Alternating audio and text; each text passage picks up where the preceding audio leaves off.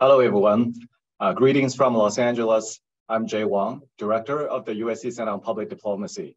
It is my pleasure to welcome you to today's program, our very first public event in 2023. This year, CPD will continue to expand its contributions to the study and practice of public diplomacy throughout research, convening, and professional education. At the start of the year, we launched a new research fellowship program focusing on public diplomacy in Southeast Asia. We are hosting a training workshop in Washington, D.C. next month on creative storytelling for public diplomacy. And we will be announcing next week the third CPD City Diplomacy Summit to be held in Los Angeles this spring. I wanted to thank you for joining us today and hope to see you in our future programs as well. For today's event, we are sharing research highlights on the role and impact of visual communication in public diplomacy. I'd like to introduce Elisabeth King, who will moderate the panel discussion. Dr. King is Professor of International Education and Politics at New York University and founding director of NYU's Minor in Peace and Conflict Studies. She's currently a CPD Research Fellow. Her research focuses on war, peace, development, and education in ethnically diverse and conflict-affected contexts. Her publications include Diversity, Violence, and Recognition, How Recognizing Ethnic Identity Promotes Peace, published by Oxford University Press, and From Classrooms to Conflict in Rwanda by Cambridge University Press. Elisabeth, thank you so much for moderating today's program, and I turn the program over to you now. Thank you so much, Jay, for this kind introduction. Thank you to all our audience members who have joined us and to the terrific panelists to whom I have the pleasure of introducing you in the next few moments. As Jay mentioned, I have the pleasure of being a Center on Public Diplomacy Fellow. And the main motivation for me in applying to this program was to have the opportunity to meet terrific people who are doing work in this field. And that's exactly what I have the opportunity to do and to share with you this morning. So let me please go ahead and introduce, at least in alphabetical order, and only very briefly, the four panelists who you'll have the pleasure of hearing from this morning. Let me tell you just a little bit about each of them, and then we'll be turning to them in turn to speak each for about 8 minutes, such that our panel together runs approximately half an hour, just a little bit longer, leaving plenty of time for you, the audience members, to ask questions and for us to hear from our panelists. So audience members, I would invite you to jot down your questions in the chat at any moment during the panel. And I hope we'll have a really fulsome discussion after we learn from these four distinguished people to whom I will now introduce you. First of all, we have Corneliu Bjola, Associate Professor in Diplomatic Studies at the University of Oxford and head of the Oxford Digital Diplomacy Research Group. Corneliu, I don't know if you want to turn on your camera to wave. He also serves as faculty fellow at the USC Center on Public Diplomacy at USC and a professorial lecturer at the Diplomatic Academy of Vienna. For me, especially exciting that Corneliu and I were PhD students at the same time at the University of Toronto, a number, I'll say an unspecified number of years ago. So it's a particular pleasure to be reunited this morning. Elisabeth, I'd like to say hello, but I think the host interrupted my video feed. So it's not me, so someone. Okay, thank you. We'll see if Cesar can turn you on. All right. Here we go. You appear from the digital wonder. Yeah, so thank you very much for the kind introduction. Very happy to be here. And thank you for reminding us, the connection, the Toronto connection. It's always the most important one, It's been some time. Everything started there. This is great. Let me now turn to introducing Jennifer Cassidy, a diplomatic scholar also at Oxford University and policy advisor. She aptly researches digital diplomacy and the changing face of diplomacy in the age of real-time governance. Jennifer, I don't know if you can turn yourself on to say hello. Thank you, terrific. Next, I have Dmitry Chernobrov, Associate Professor or Senior Lecturer in Media and International Politics at the Department of Journalism Studies, University of Sheffield. He's also co-director of the Digital Society Network and Senior Fellow of the Higher Education Academy. And last, but certainly not least, Ilan Manor, lecturer at the Department of Communications at Ben-Gurion University of the Negev. And actually, I was just there in December, Ilan, so we'll have to connect on that. Also member of Oxford University's Digital Diplomacy Research Group, and with a recent book called Digitalization of Public Diplomacy. So again, just a perfect match for the topic this morning. So without further ado, I'm going to turn it over to our panelists. Our first panelist will indeed be Ilan to talk about visualizing public diplomacy.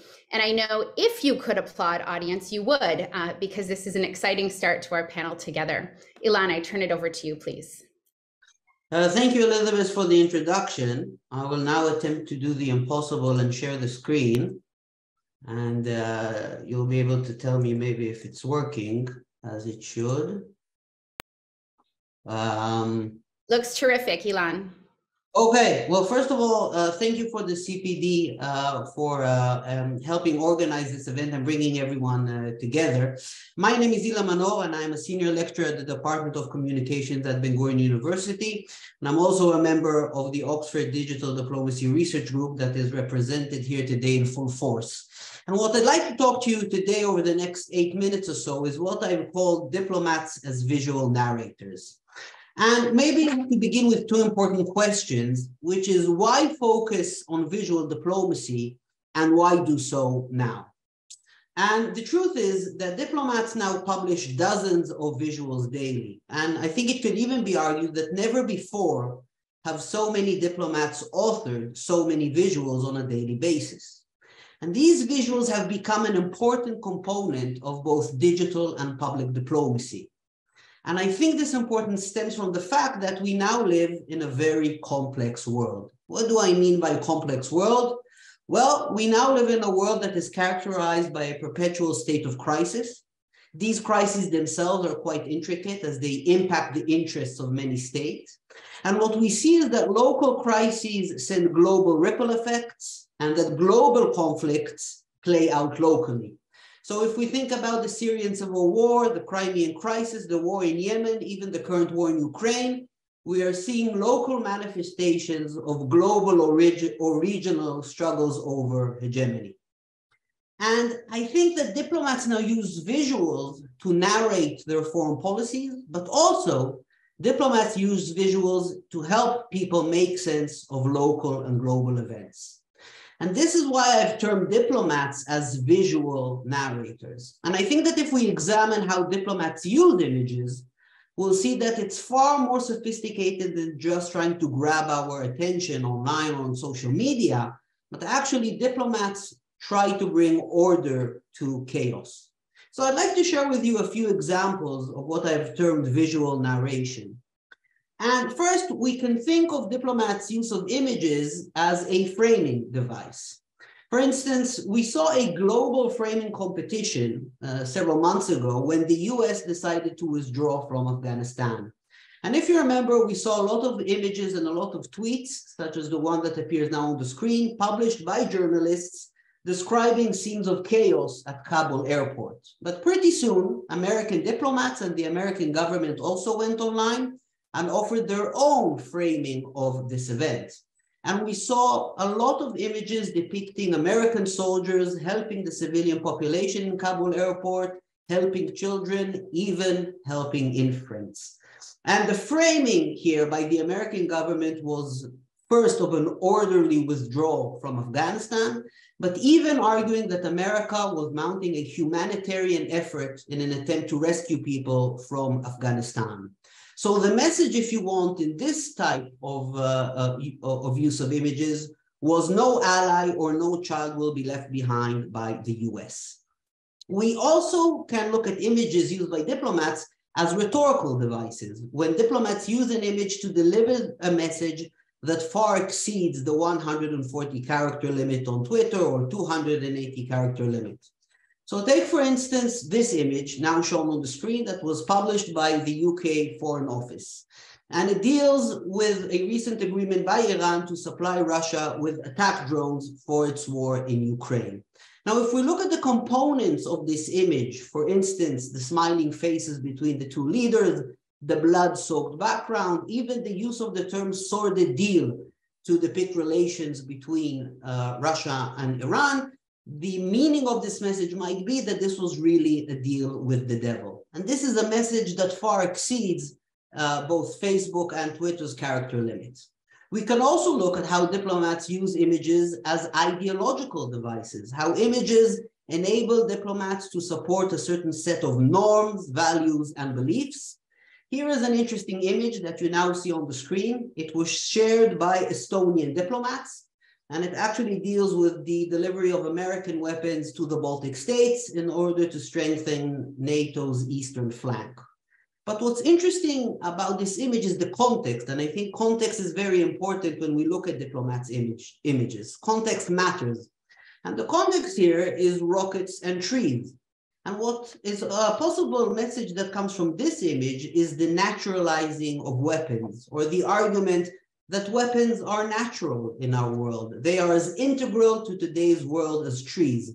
And here is the use of an image to support a certain normative claim or a belief that weapons of war can actually be a good thing or a natural thing or a necessary thing. Another interesting use of images is when diplomats use images as evidence to say that a certain event did in fact take place at a certain time. Consider this image now showed on the screen that was published by the American mission to the OSCE, depicting scenes from the horrid war now taking place in Ukraine. And here, the image plays an evidentiary role. It is used by American diplomats to document what is happening in Ukraine. And we see this a lot by diplomats using images as evidence. And this is a very powerful tool because in our societies, in digital societies, seeing is believing. When we see an image from a certain place, we believe that an event did in fact take place.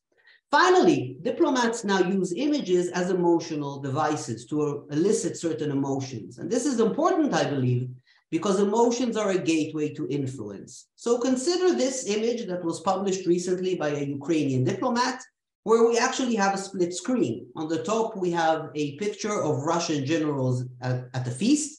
And on the bottom, we have the reality of the war in Ukraine now, a horrid war with much destruction and death. And split screens are always used to juxtapose two realities, one reality that is familiar and one reality that is horrid. And the power of the image comes to light when we realize that the same men, the same generals have actually created both realities. What's interesting about this example is that it shows a rather sophisticated use of visuals, and specifically a sophisticated use of the split screen, which has been used by filmmakers for many, many years. If you recall Woody Allen's classic film, Annie Hall, he uses the split screen to juxtapose two family dinners or even two visits to a psychologist. So what are the main conclusions of this short presentation? First, that I think we can now call diplomats visual narrators in the sense that diplomats use visuals to deliver complex foreign policy messages. And this, I believe, requires more attention from scholars. We need to understand how these images are created, be it in an embassy, a foreign ministry, or international organization. What is the process of formulating these images? Who creates images in all of these institutions? And finally, how do images speak foreign policy? When do we see that diplomats use images to narrate state policies, to narrate state action, or even to help audiences make sense of the world they live in. This is what I tried to do in my recent CPD perspective, and I hope this is what we'll understand from today's presentations. Thank you very much. Thank you, Ilan. I had to remind myself I had a role to play on this panel because I was madly taking notes for my own work here, which I feel very lucky to do. I'm going to turn it over next to Corneliu, whose paper is provocatively titled "One Avatar to Rule Them All, Exploring New Modes of Visual Representation in the Metaverse and Their Implications for Digital Diplomacy." Corneliu? Thank you very much, Elisabeth. And thank you very much, CPD, for inviting me to take part in this event, as well as to the organizer, Ilan Manor. So what I like to talk about, just following up on the previous presentation, is to depart a little bit from some of the familiar frames that we got used in digital diplomacy. We know that digital diplomacy has been quite innovative in terms of producing different mediums for engagement. We talk about images, we talk about memes, we talk about emojis, and so on. But what I like to emphasize today in my time slot is to highlight the potential of a new form of visual representation. I'm talking about avatars, and this is part of a new project that I started. It's a teaching project because I'm teaching a new course on metaverse and diplomacy, but also a research project. So the points that I like to make today are basically four. One is to clarify a little bit what we mean, what's the conceptual value of the avatar. What does it mean?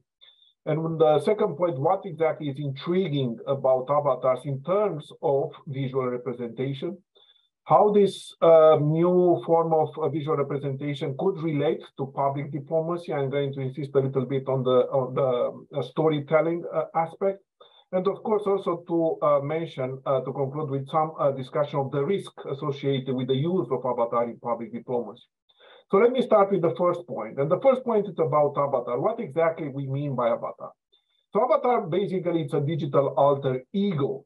It's a digital representation of the physical ego, but also one that reflects and projects the physical ego in a virtual world, together with other avatars. It can be a 3D model, it can be a 2D icon.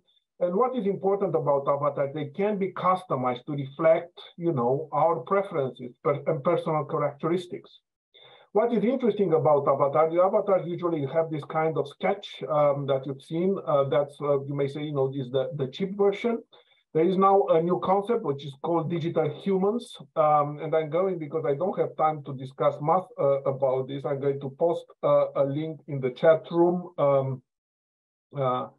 to one of these digital humans that I think it's making a good impression. It's Sophie, so if the audience like to engage, to take a look, it can get a sense of what I'm referring to. So digital humans are this highly realistic computer-generated representation of a real person using AI, for instance, and they like to mimic the appearance, the movement, the expression of real humans as closely as possible. Now you may say that, well, digital humans are the future, in a sense, avatars are the past and digital humans are the future. But there is something interesting that is not only about the cost of producing a digital human, it's also the fact that there is interesting theory about why people may still prefer avatars instead of digital humans for the time being. And that has something to do with this concept, interesting concept of uncanny valley. It's about the physical, psychological reaction of people when they interact with avatars. So the more realistic the story goes, the more realistic, the more rejection, at least at the beginning, from humans. So there is a spectrum. What I'm trying to clarify here is that there is a spectrum from more basic forms of digital representation, which are the avatars, and more sophisticated AI-based types of digital representation, like the digital humans. But that's, I think, all of them come under the umbrella of the digital of the avatar, let's say, as a concept. The important things here to remember in the case of avatar is the issue of embedded presence. To what extent you connect, you feel comfortable with your avatar, because that is very significant for the way in which you may engage and interact with the others in the virtual space. Let me go now to the second point. So now with this kind of understanding, background understanding of avatars, what is so important about them that we need to pay attention in terms of visual representation? So I think the avatar brings certain things new, characteristics new that we don't have yet in the type of medium that we use in digital diplomacy. First of all, non-verbal communication. An avatar uses facial expression, body language, tone of voice, which are particularly important for engagement, for interaction, stimulating interaction, but also, importantly, for expressing emotions, right? The way in which you express emotions at the moment is quite passive, is quite static. Emotions, in a sense, become more realistic. There is also another characteristic, the question of spatiality, from space. One is about the 3D depth of the environment in which you navigate, and that gives you a certain type of immersion, but also the perspective taking, because an avatar can be used as a way to take to absorb different perspectives, as a first person, as the third person engagement. I'll also emphasize the third element, which again is missing from the way in which we discuss about visual in digital diplomacy: movement. Avatars can be designed to move in a specific ways, and that has implication, for instance, in terms of accessibility for some people, to use avatars, which to do things that I might not be able to do in a physical form, but also for stimulating engagement. And these kind of characteristics, I think, are bound to are important for two reasons, at least two reasons. One is because they trigger new processes of meaning making. We have an interesting theory about visual perceptions, which says that the way in which we process visual information is always incomplete, ambiguous, often conflicting. That comes from Richard Gregory in the 1970s, but there are many other authors discussing this. So our mind uses the way to complete, to absorb visual information is which is incomplete and sometimes ambiguous, is to use our previous experience, knowledge, and beliefs to make sense and to put together a particular frame and image. And I think this is an important element because visual perception is not only a passive element of absorbing information, but also a process or active process of creating based on our knowledge and experience. And this is where I think avatar can contribute, right, in a way which is more meaningful than, for instance, traditional ways, because it encourages this kind of process of engagement. A second element, which is particularly interesting, is also what is called the Proteus effect. It's a phenomenon in which people's behavior and self-perception is affected by their self-representation. And we have a number of studies explaining that basically people, in a sense, tend to be more cooperative, tend to be more confident, sometimes, more engaged in activity if they are comfortable with their digital representations. In other words, the way in which you operate in the virtual has a behavior implication also for your physical conduct. So that is interesting. So there are certain characteristics that seems to make avatar as a mode, as a new form of visual representation, quite an intriguing medium. But how does it relate to public diplomacy? And I'm going to highlight three things, and all of them deal with this new idea of storytelling that has emerged in public diplomacy as very important because it's as a tool. It allows for the creation of a narrative that can be easily understood by people and communicated to various audiences, building empathy, understanding, and the relationship with foreign audiences. So one way in which avatar can contribute to storytelling in public diplomacy is through personalization. Avatars can be designed, right, to interact with individuals in a way that is consistent with their expectations or prior experiences. So they can create a sense of self-edification that increases engagement in the interaction. Another element is really create an immersive experience. Storytelling could include more interactive elements in which avatar can engage the audience to jointly take certain type of activities, which is missing, again, from the type of engagement that we have now in digital diplomacy.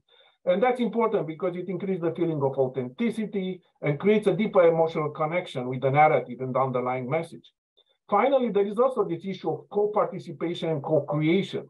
Avatars can enable the audience to explore and interact with them, create their own stories, and disseminate and share them further. So I think these three elements: personalization, immersive experience, and co-participation, co-creation, I think three aspects by which I think avatars could enhance the way in which storytelling is done in this. So I'm going to conclude here with just highlighting some risk. And the risk, of course, the figures, the elements that make avatars so important for public diplomacy also bring, a certain disadvantages. With avatars, you can easily impersonate, others, and that's, I think, it's an issue that can lead to increased disinformation, instead of facilitating relationship building, to actually destroy this kind of relation. You can amplify disinformation simply because, these avatars never sleep, right? I mean, they are, in a sense, the way they're like the bots, but with a human face. And it can also increase, because of their customization, they can also increase the potential for manipulation. So exactly the same characteristic that can help avatars become a more constructive tool in public diplomacy present also the negative, come also with the negative implications for disseminating or enhancing the information. So my conclusion, I think avatars represent a new form of visual representation with unique characteristics that potentially they have quite, can exert a significant impact. But you also have to be careful about their ability to be used for disinformation or propaganda, and to start thinking more carefully about how to address this right now before it's becoming too chronic. And I'm going to stop here. Thank you very much.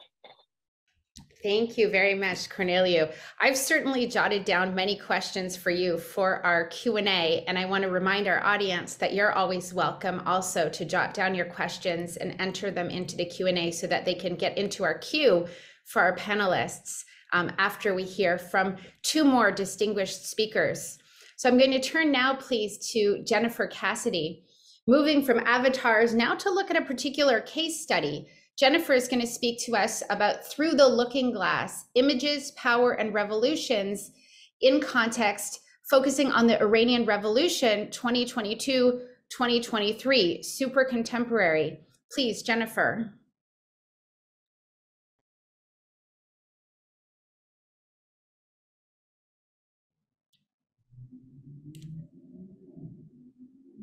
Jennifer, we see your screen, but we don't yet hear you. Can you hear me now?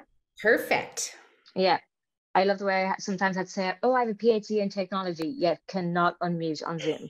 So always an awkward situation like that. However, I just wanted to say before I begin, thank you so much to USC for putting on this wonderful webinar on a very much needed topic. And I am lucky enough to be a departmental lecturer at this year for the Diplomatic Studies program in Oxford, which has a number of 30 serving diplomats from countries all around the world. And I was lucky enough to discuss with them on our digital diplomacy lecture this Tuesday. And so there was a lot of input in there from 30 different countries and their foreign ministries on how they view visualization as well. So that's not part of my 8 minutes. I'm going to time myself because, as my colleagues know, this is going to be a challenge for me, but I will do my absolute best. So we have here through the looking glass. If I can just, why is this not? Sorry, is this not moving? Oh yeah, okay. Sorry, bear with me. Okay. 2 moments, sorry.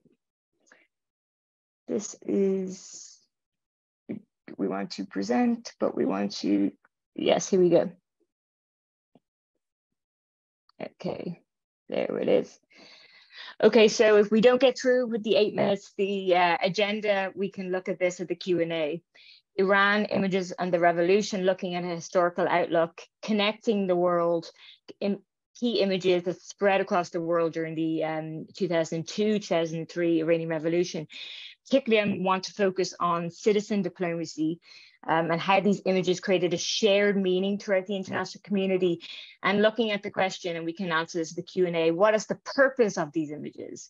What power do they create? What is their impact? And ultimately, who are they impacting? Are they getting to the sources of power who are going to change policy? The area I'm really going to zone in on is the conceptual power and the impact of these images, which can be used for comparative analysis for any revolution under an authoritarian regime in a digital age. And then if I can get to it with time, Iran reacts, and that is how Iran is now using visual technology such as AI and facial recognition to use and to make arrests and ultimately cease the protests. And then the conclusion.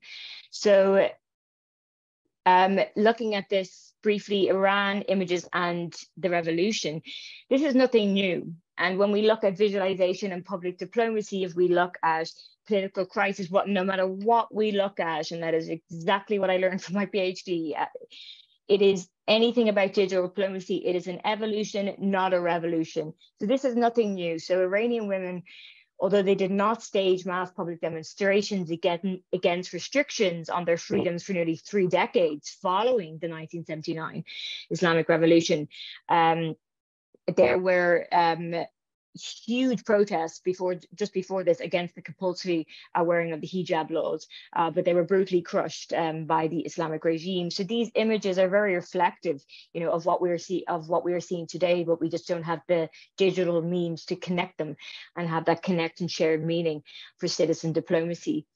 So citizen diplomacy and how these images created a shared meaning throughout the international community is also linked to the key images that spread across the world. And I realize this is very fast, but 8 minutes for me, as I said, is quite a challenge. So these are the key images. Of course, we have Masha Amini, who was the first victim who was brutalized by the morality police and killed for showing one piece of hair, which will be a continuing theme through the visualization and images that we see that actually connected the world, and her face and her name became and created shared collective meaning through citizen diplomacy around the world.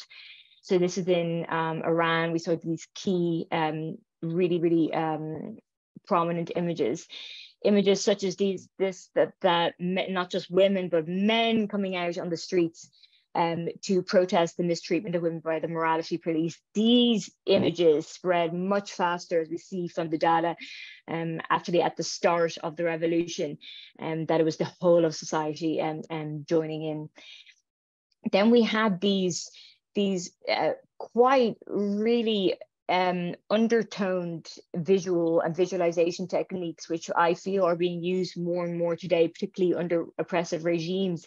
And that is this thing that people don't know. It's called White Wednesday, and it was created by actually a Canadian who's in exile in Iran. And that is for women who wanted to show their support for the protests and wanted to go out, but also, of course, wanted to protect themselves, would wear white, but in complete coherence with the morality police. But the white would show that they were in support, but they were still wearing and covering themselves as the morality police wished. And then we saw this went across the world then. This is with Pink Floyd artists who had Masha Amini's name across the stage. And this was reported on by the Iranian press. The images were across the screen at the concert the whole time. There was also Instagram videos, all these visualization tools that, again, were just an evolution of what we saw in the 1979 protests. And I'm going to go through these quickly, but please take a look at these. I can send them on this Prezi to people if they wish to look at it further. But this was Paris, and just look at exactly all the images, the collective meanings, same images being shown again, because it was that piece of hair that was started off and was actually was the initiation of and the visualization of actually, you know, the immorality of that really of Masha Amini, who was killed. This was in Paris, a man shaving his head. We also saw in Turkey, again, the same images. If you look in the background for women, freedom, life, these slogans were everywhere and spread digitally online. Ministries were also posting them. Hair cutting, this is in front of the Brandenburg Gates in Berlin. This is in Istanbul, people cutting their hair, women, freedom, and life. And all this was organized, all this visualization was done through Twitter, through Facebook, and through Telegram and other social media apps. This is the product of that tweet that I just showed you that's in Los Angeles. We saw all these images, women, life, freedom. This is by a really famous Belgian artist on Instagram, and this is in Washington, and this is even in Afghanistan, where women under the threat of their life were going out with pictures of Masha Amini and with women, life, freedom also written. So this was the connectivity and citizen diplomacy of this was everywhere. But my real the focus on it that I want to get to here is conceptual power and impact of these images, both national in Iran and worldwide, which can use a comparative analysis. Won't read all that because we've gone through this, but so the use in images by protesters has been a central practice of resistance in other protests around the world. In the Arab Spring, we saw this. This was, you know, across the ruling regimes that spread across the Middle East and North Africa in the early 2010s. And these images played an important role in mobilizing people, you know, and joining the movement. One of the first times we saw it.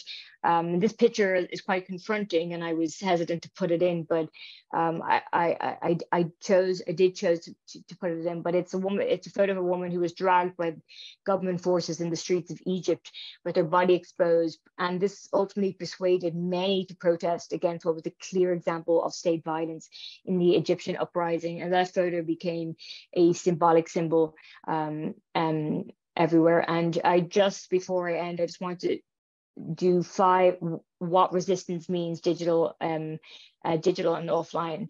So what does this mean? Well, studies on visuals hold a marginal position in the literature compared to text-based social media research on, for example, tweets or comments. Studies tell us a lot about why visuals form a significant part of digital interactions. Number 3, visual context has unique cognitive effects, which often helps to generate more interest in a movement. And because words can only speak of one thing at a time, but images arrive holistically, making everything present simultaneously, they are especially well suited to amplify the emotions of sadness and rage that motivate people to take part in protests. And visuals are also an important medium of activist communication because of their combined interest in engaging audiences, and they help movements and gain visibility in the public sphere. I won't go through all of this because I said I will put it on. And just the very, very last thing is I just want to say how Iran is reacting. They are now using, it is confirmed by the Iranian officials, AI and facial recognition visualization to identify women. And I'll just end with the quote that the head of the Iranian government agency that enforces morality said in September that the technology will be used to, quote, identify inappropriate and unusual movements, including the failure to observe the hijab laws. Individuals could be identified by checking faces against a national identity database, which has been created since 2015 to levy arrests. And also ultimately they're shutting down mass communications and the internet. And the questions, I won't conclude because of the time, and I can't believe I'm only 2 minutes over. That is a miracle for me. Looking forward, what next for Iran? Is there such a thing as image fatigue in a thing? Regime change? I don't think we're going to answer that today or ever at this moment. Questions and answers most welcome. I usually speak that fast. Thank you so much, and thank you for giving me the leverage of those 2 minutes. Very much appreciated. Well, thank you, Jennifer. You know, it's such a pleasure to chair a panel like this and to learn so much. And the worst part is having to stop these fascinating conversations.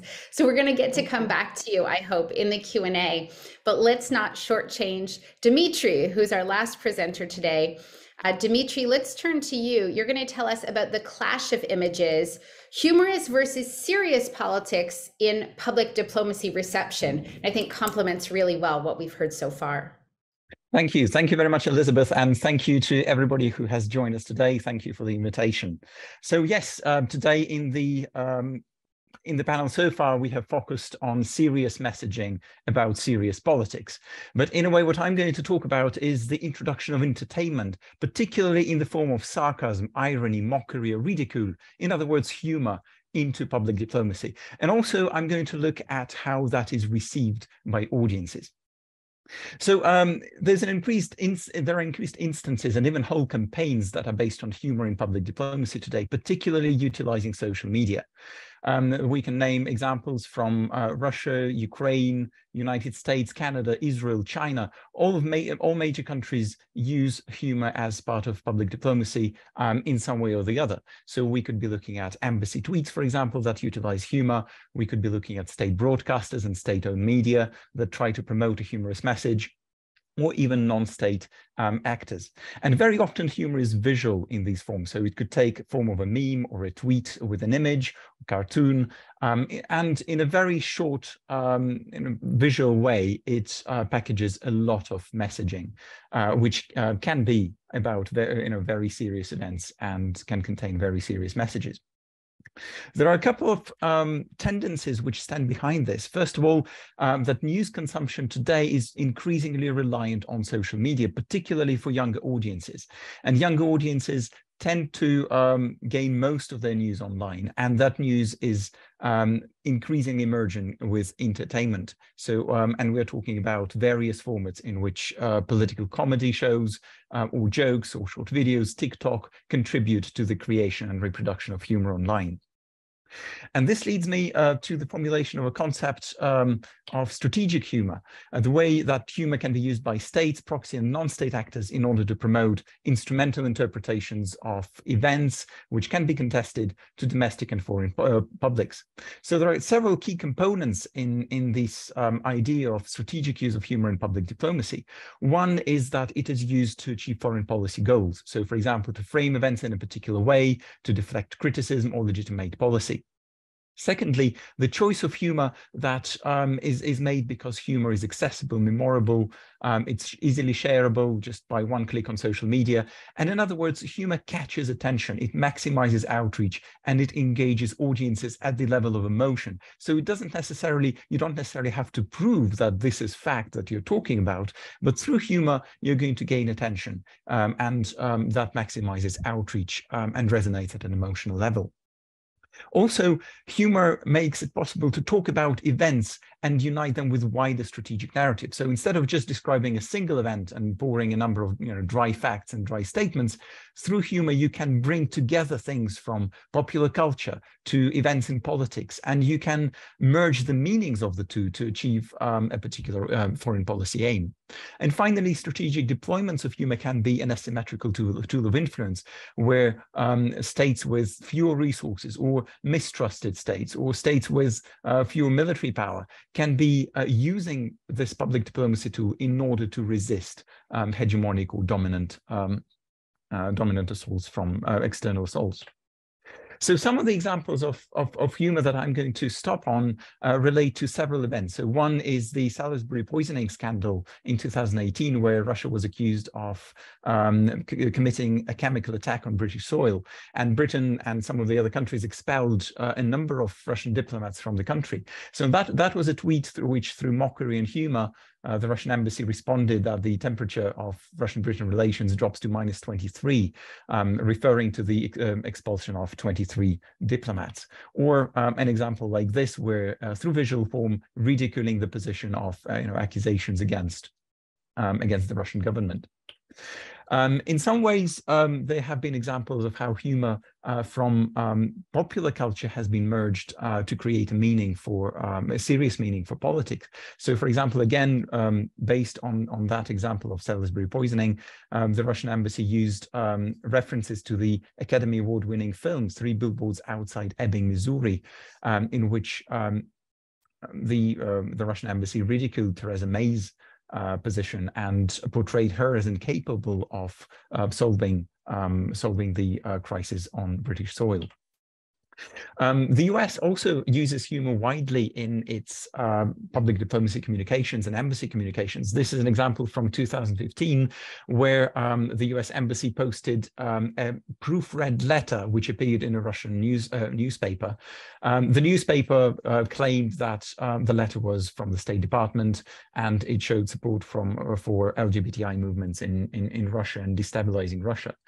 And the US State Department and the US embassy ridiculed these accusations by showing inconsistencies in the letter and just to say that it wouldn't be written by an English speaker. And below correcting the mistakes, the US embassy said, "Dear Izvestia, next time you are using fake letters, please send them to us. We will be happy to correct your mistakes. Sincerely yours, the State Department." So, and that is 2015. That is a message on Facebook. And look at the bottom, it's 28,000 likes, almost 1,500 comments, and 11,000 shares. So for a social media post, that is viral at the time. So that again shows how humorous public diplomacy can be, or can really spread. But I'm also looking not just at the content and examples of how humor has been used in public diplomacy, but also the reception. How do audiences respond to it? And that's where I locate the clash where public diplomacy may not be working the way it is supposed to work, or at least intended to work. One of the examples I'm looking at is the use of pranksters. These are 2 prominent pranksters which on the Russian side, which have pranked multiple Western politicians and tried to trick them into making unguarded statements. So the essence of a prank is pretending to be somebody else. So they would call, they would do a video, a Skype chat, or they would do a Zoom call with some of the key politicians or key political NGOs, and they would try to pose as somebody else, somebody that these NGOs and these politicians would trust and open up to. So, for example, calling the British Prime Minister posing as Zelensky, for example, or things like this. And on a number of occasions, they would be used in Russian foreign policy as evidence, as proof, as if Western governments are plotting against or financing, for example, movements in Russia against the government, etc. But one of the things that is quite interesting is that when doing an audience reception study, and I did focus groups in both Russia and the UK on the perception of these calls, is that the messaging gets rejected on a rather unexpected reason. And the reason is that these guys do not look like real politicians. So, and that is the clash between humor intended as a tool of proliferating public diplomacy messages, and then the reception of these messages by the audience, which says that, well, this is all funny, but this is not real. And why is it not real? Well, because politics is the domain of wise men and women in suits. So, and that is a contradiction, a paradox. There's a paradox of mistrust and reproduction here, which I have observed in the audience reception study. So on the one hand, there's widespread disbelief in both locations, saying that, well, this can possibly be true because these politicians are really well informed. They know what they're doing. So how can they fall for a joke like this? There could be confusion where short media coverage really doesn't do justice to the prank itself, and people become confused: who told whom, who pranked whom, etc.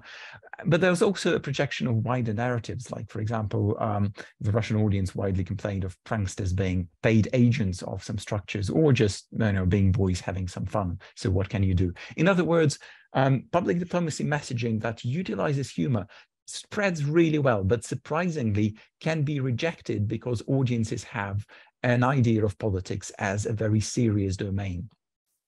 But it can still be appealing and can still be reproduced, particularly if it creates a sense of moral superiority over the opponent.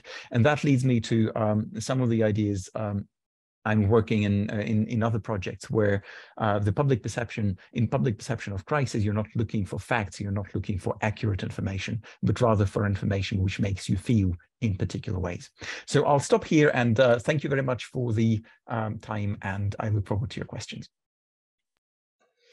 Thank you very much, Dmitry, and thank you to all our panelists and who are now turning back on their cameras in order to answer some questions that we've received from our audience. So let me perhaps pick up first on where Dmitry left us off, talking about, not just the framing or what's being offered through visual diplomacy, but then what's being received and where there might be some differences there. So one of our audience members asked, for instance, Jennifer, about image fatigue, right? There's the offering of these images, but how are people receiving these images when you're receiving so many different images and sometimes so many horrific different images? Or offering to our broader panel, just to think more broadly about framing and what do we know about these issues and the potential discrepancies between the use of these visual diplomacy strategies, skillful use of these strategies, but then possible differences on the side of the receivers. Who wants to start us off in answering that theme? Jennifer. Yeah, well, I'll just say I go back to my core phrase as always. It's an evolution, not a revolution. Image fatigue has always been there. We saw it even with the first broadcasting of a war into people's houses, the Vietnam War, with the use of the television. Everyone was attached to it at the start, but people became, to use the word, fatigued by it. We saw this when all eyes were on Afghanistan, when the Taliban came in. We saw this with Ukraine at the initial invasion, all eyes were on it. And we saw it now with Iran. So as policymakers and those who wish to keep the eyes of the world on your cause, you need to ask yourselves the question, image fatigue is real. This is not going to go away. So what is it and what can we do to keep new strategic aims and procedures out there? And one thing I will say is, one thing to note is to look at Zelensky. Now, I think there is image, I don't want to say image fatigue, and I hate to use the word fatigue regarding a hot war, but I'm just being a pragmatist in this. Zelensky, though, if you noticed, it is a constant different use of mediums, constant different use of things. And if you look at the way he's zooming into the Golden Globes, he's using every different turning of the year event. And I think that's very, very clever. It's not just using the same thing over and over again. He's not doing just his strategy. He's using the strategy of the media, and he's just joining that and seeing what's popular. So I think that's one way to overcome it. So. Thank you, Jennifer. Do others want to jump in on this question theme? Yeah, I'll jump in quickly. I'll just say that it's not just the image fatigue, but very often just the politics fatigue and the fatigue of negative news. So where, for example, humor can become a way to break through monotonous, dry news about politics or negative news. If we look at the examples of war coverage and how long can audiences stay tuned on the war coverage, well, their attention wanes pretty quickly. So, for example, humorous messaging becomes a way to re-engage audiences, to re-engage them emotively. So not at the level of facts, not at the level of chronology or here's what happened today, but at the level of emotional and moral judgments as who is the good, who are good, who are bad, who do you side with. So and in this way, humor can really liven up the public diplomacy and messaging about politics. I may add something to this as well. I think the way in which I think that the question of fatigue is real, especially when we talk about conflict, negative stories, these kinds of things, happen. But what I learned, because there is another study, and I have to jump to another meeting to talk about that, later on, is that in the case of Ukraine, this is existential. They need to maintain the awareness of the West in order to, maintain support and so on. So what I discovered in my research, and that connects a little bit to Dmitry, but from a different perspective, is that, and I didn't expect that, is that Ukrainians are very good at using strategic humor. Strategic humor in the context of war, it's amazing because what they managed to do in this case to overcome the negativity of the destruction and the atrocity that happens in their country is to use humor to brand themselves as a nation, to introduce themselves using cultural frames, Western cultural frames from Simpsons, from Hollywood, and so on. So I think they managed to overcome a little bit the tiredness and the fatigue of the Western audience when they see all that destruction in a way in which actually they prove quite productive. So I think there's something to learn about that in a positive sense, as a way in which Dmitry is right, that, you know, strategic humor used in a bad context is not public diplomacy. What I've seen in the case of Ukraine is that actually they managed to brand themselves. If you ask Westerners what they know about Ukraine, what they knew about Ukraine 2 years ago, they would probably say nothing. But now they managed to introduce themselves. And one element of that introduction to Western audience of the rebranding is strategic humor through images. Thank you. The audience has many questions for you, so let me throw out a few more that speak to some of the themes that you've raised already. Let me put a couple together here, and you can choose which pieces you want to answer. One of the questions comes about ethical considerations. What are some ethical considerations that people who are trying to deploy digital diplomacy should be thinking about? Let me pair that with another question that has to do with the dark side of digital diplomacy, right? And we know how digital diplomacy has been used to promote radical politics or recruit for violent extremism. And is digital diplomacy just using those same techniques for good? You know, that's just an intention shift, or is there something qualitatively different about how to use digital diplomacy for these more positive social change purposes? Let me not stop there, but add one more. One of our audience members asks, are there training programs for how diplomats might be able to do this better? Now it's your turn. Who's going to start? I just wanted to say two things. I think that visual narration, or the use of images and visuals, is something that diplomats continuously get better at. If we look at 2015, for instance, about 30% of all British tweets had an image. Today, we're talking about 100%. So there basically is almost no content being published on major social media sites by diplomats without images. And this is something that foreign ministry continuously get better at. I would say that they're digital pioneers and digital laggers. So for instance, because of necessity, Ukraine has probably become a pioneer in the use of images, but also if you check out the social media accounts of the UK Foreign Office or the Baltic states, they are using images in very, very sophisticated ways. Some of it for storytelling, some of it for framing, some of it for narrating state action. The question about, is there something similar here to the dark side of digital diplomacy? I'd say that the common denominator is that images can drive emotions. So different groups or different individuals can use images in order to drive very positive emotions or very negative emotions. And the ethical question, I think, comes in here because sometimes, for instance, I get the feeling during the Ukraine war that we have almost entered the phase of fetishizing war and fetishizing weapons of war, that they're glorified on social media, a lot of them on Ukrainian social media channels. And we have to be wary of the long-term impact of fetishizing images of war and weapons of war online. Thank you, Ilan. Just a couple more minutes. Would someone else like to weigh in on this question? I'll just weigh in on the dark side in a very brief sum up, saying, look, technology, in my view, is amoral. It's like the gun itself is amoral. It's the person who holds the gun and the person who decides to use the gun. So digital diplomacy, it depends on how you use it. Of course, there's going to be a dark side. Of course, there's going to be those who use it with ill intent, strategic aims and objectives. We've seen this, countless times. around the globe by foreign ministries.